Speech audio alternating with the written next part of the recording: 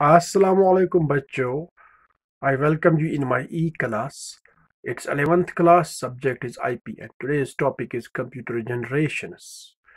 The idea here is to provide an overview of the major developments and technologies during the 5 generations of the computers. ये एक idea है जिससे हमें एक overview मिलता है कि 5 जनरेशन्स में कौन कौन सी टेक्नोलॉजीज कंप्यूटर बनाने के लिए इस्तेमाल हुआ करती थी।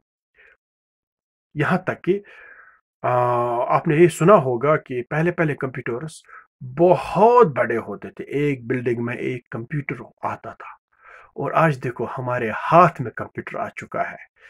तो ये एक बिल्डिंग से लेकर हमारे हाथ तक जो सफ़र है, इनको तकसीम किया गया है 5 जनरेशन्स में। ठीक है ना? तो हम इन जनरेशन को अब एक एक करके पढ़ेंगे। ठीक है?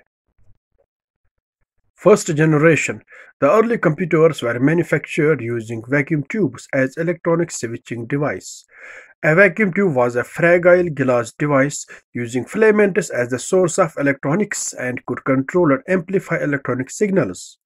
These vacuum tube computers could perform computations in milliseconds and were known as first generation computers.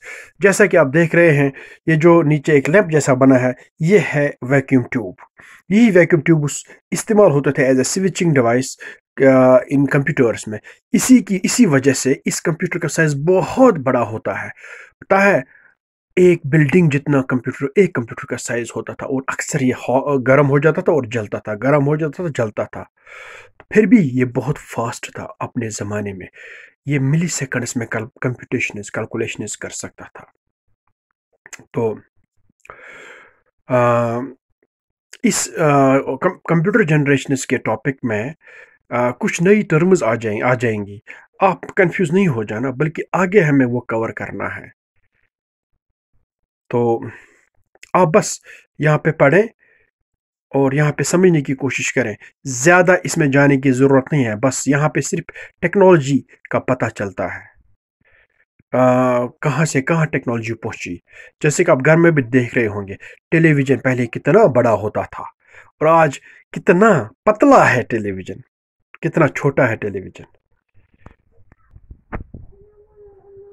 आप इसको कॉपी कीजिए और इसको अच्छे से समझिए और वीडियो को बार बार देखिए, 3-4 बार इस वीडियो को देखिए।